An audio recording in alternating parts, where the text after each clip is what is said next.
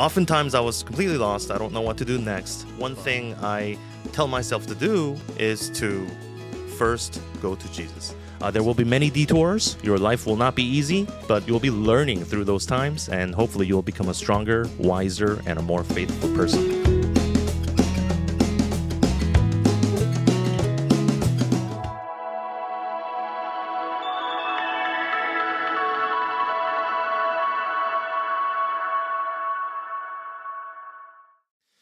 Good morning, JCS.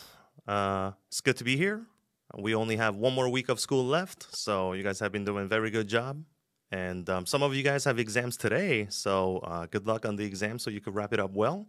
And we'll be on our way to summer vacation that is coming up, so good job. I'm here today to talk about finding the way. Many of you guys probably know, but I'm not very good with directions, so I'm getting lost all the time. How many of you guys get lost all the time? Let me see your hands. Okay, that's actually not as many as I thought. But 5 minutes outside of my house, I would get lost, and I wouldn't know where to go. And if I'm in a new city, I get lost entirely, and I have to depend on either using my navigation on my phone, or if my battery is low, I'm really in trouble because I have to ask around at people to get to where I'm going. And usually I'm very shy about asking strangers for directions. So I'm really in trouble when I don't have that. But as Christians, I think one way that we can find our way is by seeking the counsel of Jesus. And we should try to communicate with Jesus for the message that he's trying to give us. And we can listen to him in multiple ways. Sometimes he hits your heart when you're singing praises. Sometimes he speaks to you when you're praying. When you're reading the Bible, sometimes he will whisper things into your ears, and sometimes the Holy Spirit will move your heart in a specific direction. But in order to do that, it really requires specific action from you. You need to be actively searching for the voice of God when you're trying to find the way. Let's share a Bible verse. Commit to the Lord whatever you do, and he will establish your plans. From Proverbs 16:3. So I've made a lot of turns in my life, and oftentimes I was completely lost. I don't know what to do next. But when I hit those situations, one thing I tell myself to do is to first go to Jesus. So I would say, I don't know what it is that you want me to do next, Jesus, but you know what I can do. You know my skill set. You made me. You gave me these talents. So put me at the right place where I can do my job well. And all the way up until now, he has done just that. And I feel very blessed that he has used me greatly for his plan.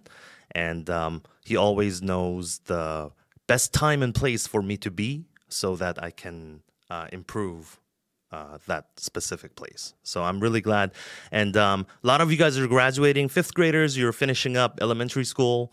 8th graders, you're finishing up middle school and going on to high school. And all of you, you are finishing your current grade level next week. And then after summer vacation, you'll be moving up one more grade level. And I wish that 5 years from now, 10 years from now, you guys will have the same confession that Jesus really helped you find your way, and that you feel like you were really used by Jesus. So I hope that that this is a conviction in your heart, and I hope that even if you get lost, don't panic, because if you put your faith in Jesus, he will guide your steps, and he will let you arrive at your destination one way or another. Sometimes he'll take you on a detour. I've taken a lot of detours, but eventually at the end, you will realize that it was all working together for the good of those who love him. Amen. Today, since this is my last chapel, I've prepared some questions you've been meaning to ask Mr. Cloud, but never had the chance throughout the semester because many of you were so busy studying, and I'm so busy teaching. You guys don't really get to see me. So I surveyed some students, and the groups of students I surveyed are my homeroom students and my IT club students, and the First Avengers, which are the students who have been here since year 2015 and have been at this school for a long time. So if I didn't ask you anything, don't feel left out. It's because I only chose a specific group of students to ask. So here are some. I was actually really impressed at the quality of these questions. Thank you for asking me. So Joseph, not Mr. Joseph, but Wando Joseph, his question really surprised me. When did you start wearing glasses? So random, but so important, right? So I thought this was really interesting. My eyesight was really good all throughout elementary school. But in middle school, I really got into playing a game called SimCity. This is where you sit down and build your own city. And I would spend hours and hours just building my city. And I would get so focused, I would stare at the computer monitor really closely the whole time, on days on end. And a couple of months later, my eyesight got really bad, and I ended up getting glasses, which I had to wear for the rest of my life. Oh, there's a surprise shot of Joseph in year 2014, November, along with Jaden there. So, yeah. Grace wants to know, why is your name Mr. Cloud? Okay, so some of you guys know, and some of you don't, but in 1997, there was a very popular video game in the US. It was called Final Fantasy VII. And this was my favorite game. And the main character's name is actually Cloud Strife. So having been very inspired by this game, I decided to change my name to Cloud. Prior to being Cloud, my name was just Jin. But this was such a common name among Korean American community in the US. Like I knew 6 different Jins. I knew some girls that were Jins. So I was sad because, my name is not unique. I wanted to have a unique name. And once I became Cloud, nobody else is named Cloud. So I'm very proud of that name. And, I've kept it since for over 20 years now. Caleb wants to know, do you ever regret being named after a game character? So normally I don't for the reasons stated, but there was a time when in 2014 Incheon Asian Games, I was one of the press managers and translator there. And we were in a big conference room with like 50 other people, and they're calling each person by name. And when they called Cloud, all these people started like sort of giggling, and they're like, did he just say Cloud? So, that was a little bit embarrassing. But, after that first day, we got really close. So everyone really appreciated my presence. So that was great. Other than that, I don't really regret being named a game character. More so than anything, I feel good to have a unique name. David wants to know, what were some difficulties about living in the USA and Korea?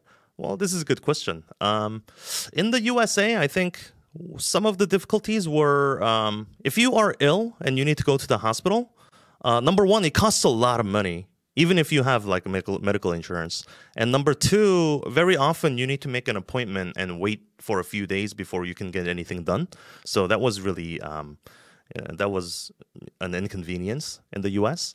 In Korea, I think some of the difficulties that I face personally is driving, because I have a long commute. And when people just cut me off without a signal, and when they do that every 5 minutes, I get really frustrated. So, yeah.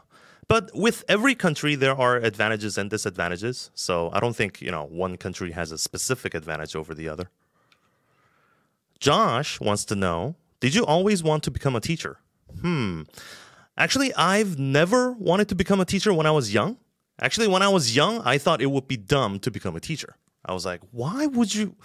There are all these bad kids. You're underpaid, underappreciated, underrespected. Why would you become a teacher is what I was thinking.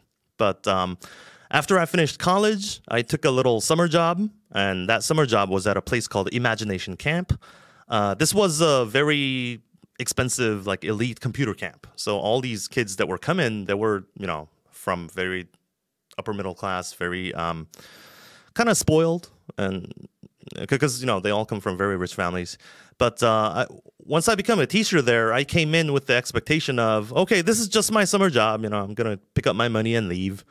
But the students really got attached to me. A lot of these kids, they were there because their parents were too busy to hang out with them. So they would just pay the money and sort of send them at this camp so they could just be there, sort of like babysitters. And they didn't really have a good relationship with their parents. So, and this is a computer camp. So this is like a heaven for nerds. So like we would talk about video games and computer technology and stuff, which is, I'm all about that. So they really appreciated me. I was voted the best teacher of the camp. I was the only Asian person there. They were 95% white and like 5% like African American and Spanish. But yeah, I was the only Asian person there. But they really appreciated me. Each week we would select the homeroom teacher, and then when they were selected in my homeroom, they would be like, "Yes, we get to go into Cloud's room," like that. So after completing this camp, I was like, "Hey, maybe I'm okay at this teaching thing. I don't know. I guess I could give it a try." And then 15 years since then, I'm still a teacher. So yeah, it was a good experience for me. Why did you decide to come to this school? Thank you, Peter, for asking. The one reason I came to this school was based on the invitation from our principal, from Dr. Lee. So I've worked with him before in previous institutions, and he really valued my worth, and he valued what I was able to do. So I appreciated the opportunity to sort of come and sort of build the foundations for this school, and I'm glad that we've come so far to where we are now. And we've seen a lot of changes, a lot of positive changes, a lot of people being changed through this experience, and this was overall a very rewarding experience to me. Thank you for asking, Peter. Emma wants to know, when do you feel proud as a 5th grade teacher? I've been teaching 5th grade for a long time. Even before JCS, I was teaching 5th grade. That's like that's my favorite grade level to teach, like 4th, 5th, and 6th. The primary reason is because like 1st and 2nd graders, they have too much energy for me. Like I have a hard time keeping up with them. And when they're older, like they don't appreciate my 아재 개그 anymore. They think they're too cool for me, so they don't laugh at my jokes anymore. But 4th and 5th graders, I could say anything and they laugh at anything. So hey, thank you guys. When I feel proud is when I see growth in you. So like when you begin the semester and you're like, you don't appreciate other people, you're very self-centered, you don't prepare for stuff. But at the end of the semester, you open the door for other people and ask people, do you need help? Things like that. That really makes me proud when I see you showing love and kindness. I really like that. So yeah, I feel proud when that happens. Timothy wants to know, what is the hard part about being a teacher? Wow, that's a really insightful question, Timothy. What's hard part about being a teacher is actually what you don't see in the classroom. Because before I bring a lecture into the classroom, there's a lot of preparation time where I have to write the lesson plans for it. I look up a lot of resources so that you guys can it'll be more interactive and you guys can see like what's going on the screen. I tried to bring in like video clips and some interactive material, and that kind of research time takes time to prepare, and trying to juggle that along with the other tasks you have to do can be a hard part. But at the same time, I feel like it's very rewarding at the end of the day. Christine wants to know, when did you struggle the most as a teacher at JCS? So I don't know if you guys remember, but a couple years back, it might have been 2018 or 2019, but there was a time when I had an eye infection, like when I had pink eye, and I couldn't come to school for the entire week because the doctor said this condition was very contagious. So I had to teach online from home all classes because I didn't want to just, call out sick the whole week, because then other teachers have to cover my classes for the entire week. And I didn't want to put that kind of burden or pressure on the other teachers. And I was teaching online, but my eyes were red, like X-Men Cyclops red. And like it was itchy and scratchy, and I had tears just coming down, and it was really miserable experience. And it was really hard. But I'm glad we were able to connect online, so we were at least able to get the teaching across there. Jaden wants to know, did you ever actually hit someone with the meme stick? Oh, I have so many funny stories because, well, you guys know I don't actually hit people with my meme stick. I just have it as like a threatening method. But sometimes when I'm teaching, I go I get so passionate and I wave my hands around, and sometimes I'm like, yes, and then I spread my hands, and somebody else happens to be there with my meme stick, and they get just clocked in the face or something like that. That's happened a few times. I think Peter almost lost consciousness due to that meme stick. There was a time Christine was assaulted once with the meme stick by accident. I apologized profusely both times. But it's fun. It's memorable experience for me. Fun for me, probably not fun for you, but yeah. So that was cool. Julie wants to know, what are some embarrassing moments that you remember? So some of you guys know, because you guys ask me my embarrassing moments all the time. And the one notable one I remember is not from JCS. This is when I was in elementary school. I used to swim for a long time, so I dived in the water in a very confident manner. And then when I hit the water, my swimming trunks just came off, and I just dived in butt naked into the bottom of the pool. And when I emerged on top of the surface, I saw people giggling, and girls were like pointing in my direction because my swimming trunks were just floating in the water, and I was just totally naked. This was a very traumatic experience and a very embarrassing moment for me. I was wishing the earth would open up and swallow me whole. But now, 30 years later, it gives a great story to tell my students. So I appreciate the fact that I had that. For the students, we're always embarrassing ourselves when we have our sex education class. So the boys are so interested in sex education class, and they have so many questions, and they have these sparkling and shiny eyes because they want to learn more. I've never seen this kind of passion in like regular English class, but during sex education, oh my goodness. And they asked the questions they've been meaning to ask, but didn't have anyone to ask, because you can't really ask sex-related questions to your dad, right? So it's really awkward. So they bring it up to me, and I appreciate that experience. We talk about a lot of different things, and we embarrass ourselves, but it's always a fun time. Lois wants to know, what are some funny moments that you remember? So what's funny for me, probably not funny for you, but what's funny for me is like I'm the same size the last 6-7 years, but you guys grow so much, and this is really funny for me.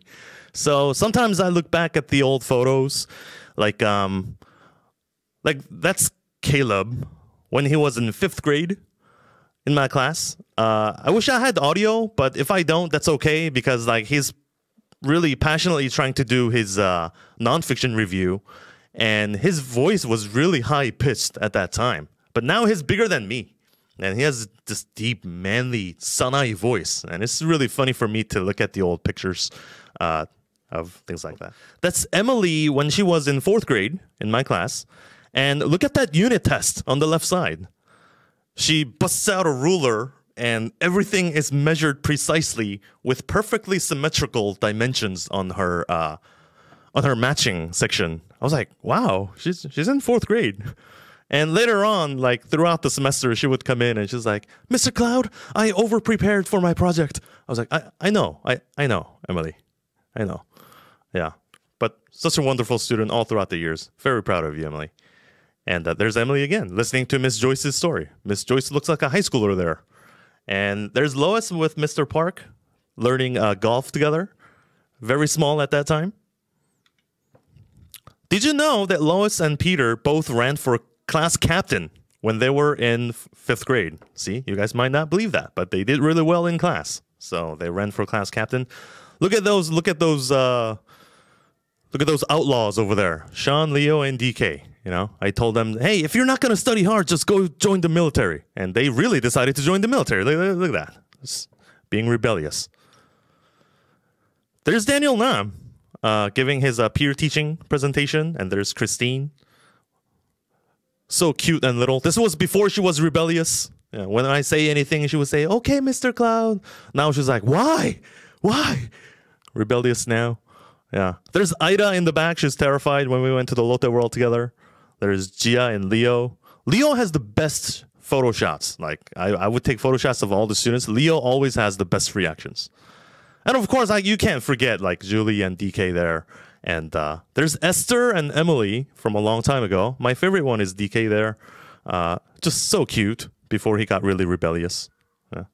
I hear the screams from the other classes. I'm on the second floor right now. DK, who wrote the most 반성문? You did, DK. Yes, you had a book of 반성문. So you wrote the most. I'm going to try to quicken my pace here because I have to wrap it up soon. So Ida says, what's something you remember about us, the current 8th graders? Your class was really big. You had like 14 students in that class. So wherever we go, especially on field trips, you guys were very noisy. And that's what I remember. And when we went to Jirisan trip together, we had such a fun time. Here's the pajama party at Jirisan. Of course, we're presenting all these like studying material there. You can see Peter there in his PJs. And you guys did a good job there. Emily wants to know, when do you feel like all your hard work has paid off? I feel my hard work has paid off when I see measurable results. So, for example, like your typing speed, if it really increases. Emma went from like 7 words per minute to like 63 words per minute. And sometimes when I see your iReady score in the beginning of the semester, if you're at like performing at 2nd grade level, but at the end you're performing at like a 4th grade level, when I see measurable changes, I feel really proud and I feel my hard work has paid off. And now stepping back, I see, like JCS as a school has grown a lot. We have very good staff and very good students, and I also feel my hard work has paid off. Sean wants to know, how has your life changed by becoming a parent? Mr. Tommy actually asked me this question too. I feel like you get to learn more about God when you become a parent, because your kid will make a lot of mistakes and you get very angry. But at the end of the day, you always end up loving them. And that's probably how God feels about me or about all of you. So, yeah. And the most important question, Yesen wants to know, what do you want to eat right now? I want to have some tacos right now. Yay. So those were the questions. Thank you for asking, everybody. Last advice I have for you is leave room for God to send you on detours, because the blessings may come on the paths that you didn't expect to take. So there will be many detours. Your life will not be easy, but you'll be learning through those times, and hopefully you'll become a stronger, wiser, and a more faithful person. Thank you, everybody. Let me end up in prayer. Amen. All right. Thank you. All right. Thank you for your message. Ah, all right. No problem. So, I'm here to announce the good news and bad news. Good news is Mr. Cloud. He has done great achievement and the contributions last about 8 years, and also the previous school. He and I we worked together as a colleague about 2 years, so about one decade, which is 10 years. In terms of our lives, 10 years mark is like working, living, it's just serving for the one community together as such a remarkable experience. So this is great news. He had a great achievement and contribution for the kingdom of God and also our community. The bad news is he's going to have family transition, which means relocating his leaving the place from here to South Korea to America. You're planning to go back to Florida, right? That's right. Florida pretty hot. That's what I heard. I've never been there in my whole life. So. Disney World. I mean, it's pretty big. It's like really appreciate what Mr. Cloud has done for once again our community. Last 8 years. In terms of school, the size, it's not a big school, but small community as a kind of family-oriented and also purpose-driven, community, like Christ-centered education. The teachers and faculty members, even students, staying here, working here more than 5 or 6 years is not that easy, because a lot of mixed feelings, mixed experiences we went through, we go through, even we are going through. So. Mr. Cloud, really appreciate your patience and cooperation. Hey, thank you. And support. We are about the time to kind of give him some kind of appreciation. I mean, I know it's a graduation ceremony. We're gonna give him some kind of plaque, appreciation plaque, on the stage, and then we're gonna pray for him we're together. I prepared a special gift. Oh wow! Yeah, this is the book. I actually published about 10 years ago. Wow! Yeah, so it's translating book and translation into the Korean from English. So original the title is Leadership Next, Eric Gibbs is one of my actually the mentors and then my the leaders at the Fuller Theological Seminary. Okay. It's such a great pastor and a scholar and missionary too. So I wrote here so my appreciation words. Wow, thank so you. I really I hope appreciate that it helps you to be shaped and the next leader. I know it's kind of boring book. This is such a kind of theological seminary book. Okay. So still, but steady seller. It was a good. I mean, it was an award actually by the Christian, the publication, the company. Actually, Wow. I mean, the was association. So 10 years ago. So really appreciate this one. Wow, thank you. Thank you so much. It has 이민호 right there on the book. Inside flap is 이민호. So, wow, thank you. Right. I know it's a lot of kids and even teachers and even parents, they feel kind of sad and regretful to say goodbye, but we believe this is not END, but AND, continuing. You're going to be relocated, but also serving the Lord in different location and a different job. So we continue work together for our Jesus Christ. Sure. And then continue to pray for each other too. So let me pray for you and then finish up. Yeah. All right. Let's pray together. 우리 기도 한번 하겠습니다. 함께. Jesus, we thank you for last more than 8 years.